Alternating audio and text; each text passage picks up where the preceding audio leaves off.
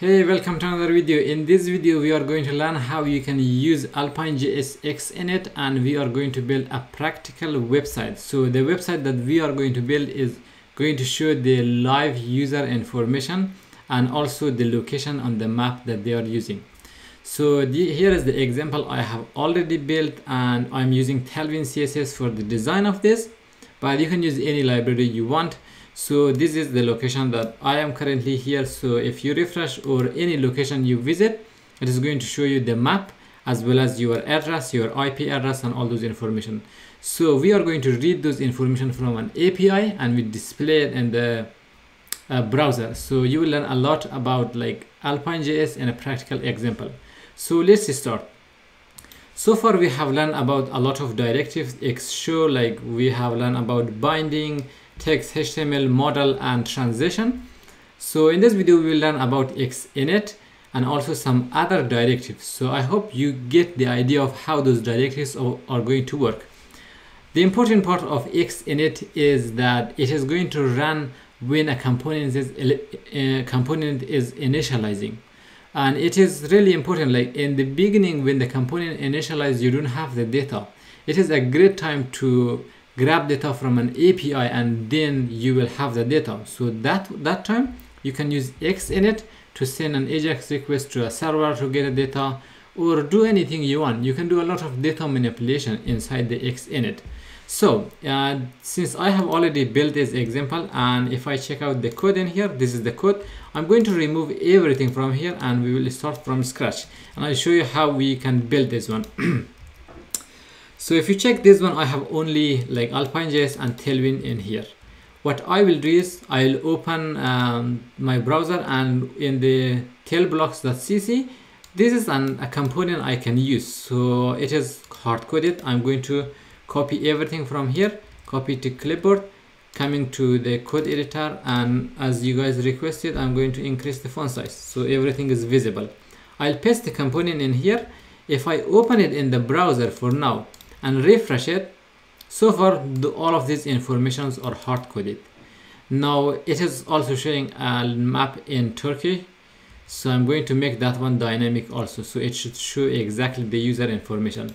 And the Alpine.js is open here. We don't have any component. The first thing we do is create our component in here.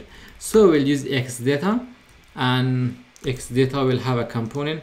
Inside this one, let's create a property called location, and the location by default will be null. So when the user refresh, I want to get the user location from an API and store it inside this location object. For now it is completely like null. So here is how you do this one. We will use Xinit. So I will use Xinit, means when the component initialize, you are going to do something. You are going to send a request to a server and to get the data. So here I have already showed this public API to you guys and YouTube channel.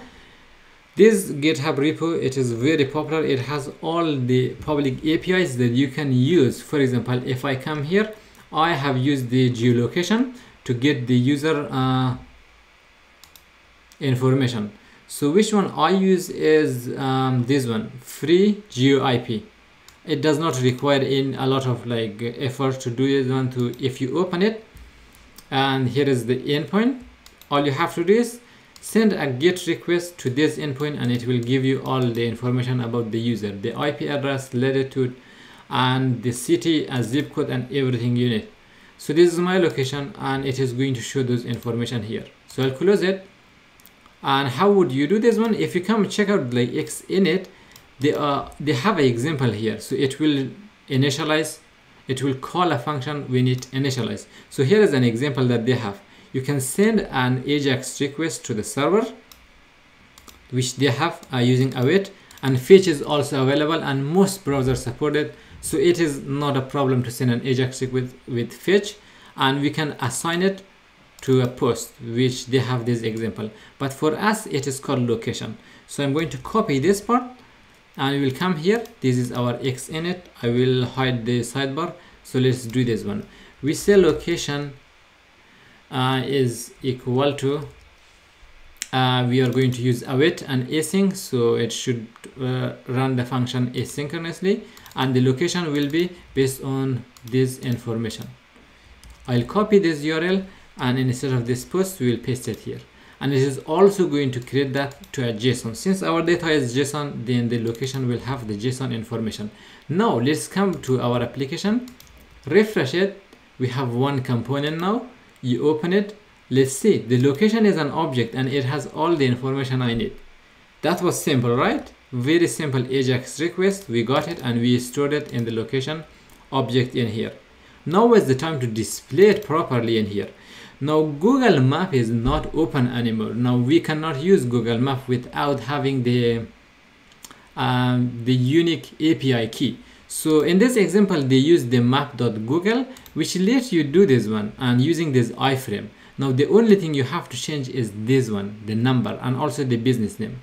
So if you replace this one with any location, for example, if I hard code this one and say Sydney, I save it. Now this Ajmer, I don't know, Ajmer should change to Sydney now. Now this is Sydney, and I can zoom out a little bit. You can also change the zoom value here. Now it is like 14. If you make it 10 is like how wide it is going to look at this. So less number means it will be easy to see that we are in the Sydney location. This is the Sydney location, and it will display those one.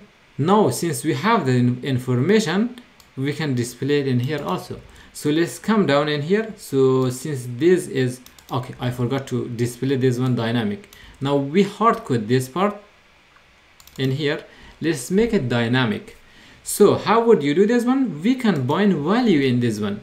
We have learned about xbind in the last videos, but the short form of that is this colon. So you can put colon and it is going to bind the value for that one. So how we are going to bind this one? Let's use a string interpolation in here. We can use this stress, or I don't know what is the name of this one. So in JavaScript you can use a string interpolation, means inside this one you can write JavaScript as well as a string at the same time. So instead of this one, I'm going to write a JavaScript variable to get the location from this location object. So you will put a $sign followed by this parenthesis, and now in here you will put your the name of your variable. So it will be location dot, let me check to make sure. Okay, let's get the time zone in here, Sydney, Australia.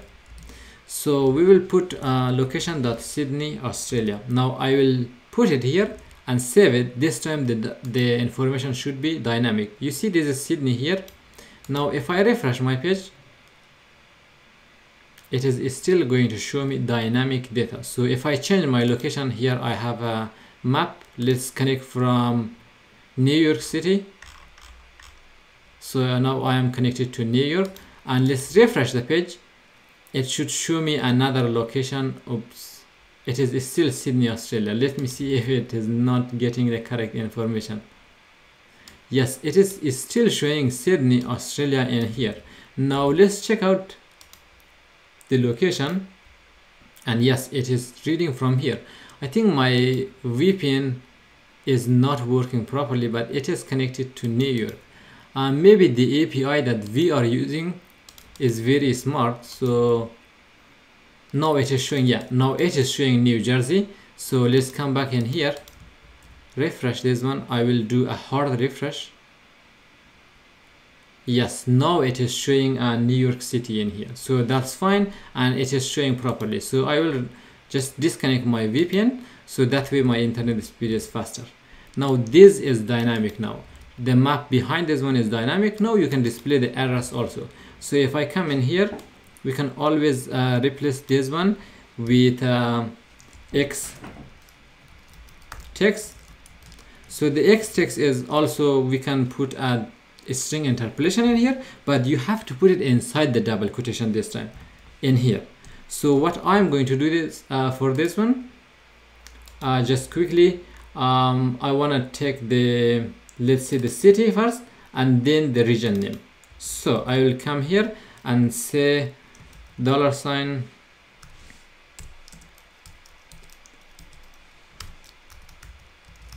location.city, and I'll put a space in here. Oops.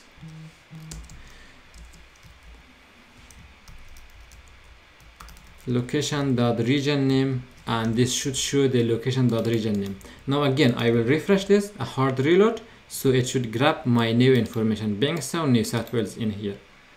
So yeah, this is showing a proper information now. Instead of email address, I can use IP. So since I do have access to the IP, and you can just do not replace this one. You can write a vtext. It is going to replace the text, which is the email address. So in here, if I write location.ip, you can check by default it is email. You refresh it. After it loads those information, oops, I have an error. So I'm going to show you. Cannot read the property time zone, city, and IP. So let's remove, let's say location.ip. Now let's refresh again. If you are getting this error in here, it is because the data is coming after the page is loaded. So since we are sending an AJAX request, it takes a few milliseconds to get those information. That's why the time zone and other variables are not available. That's why we have this error, like city, like region, these are not available. To fix this issue, it is really easy. All we have to do is wrap all of this inside a condition. So we can use the if in here. I'm going to put it inside this template. Just quickly put it in here so we can avoid that error. Now we can use if, and if location is not equal to null. If it is equal to null, do not display this information. If it is not equal to null, means if we have the information, then that time display this information. Now we don't have those errors. So the error is fixed. Instead of phone number, you can display other user information. That's up to you. Now that is not the only thing we have to learn about xinit, and that was just the basic example. So I'm going to show you other things also in here. For example, xignore. Xignore is also useful. You have a long document. You don't want Alpine.js to scan everything. For example, in this example that we have built, we don't want to scan this part, so we can completely use the xignore. That way, Alpine.js will run much faster. So we can use xignore in here. Xignore means Alpine will not scan this part of your document. This is a short part, but there are some long documents that you don't want to scan, so you can use xignore on those parts of your application. Now we have the xclock. Now this clock is useful when the data is not loaded yet, but you don't want to show anything until the data is completely loaded or the component is completely initialized. So you can assign this one to a data, for example, that you have in here, and it is going to hide that one. So you have to put this one also in your CSS.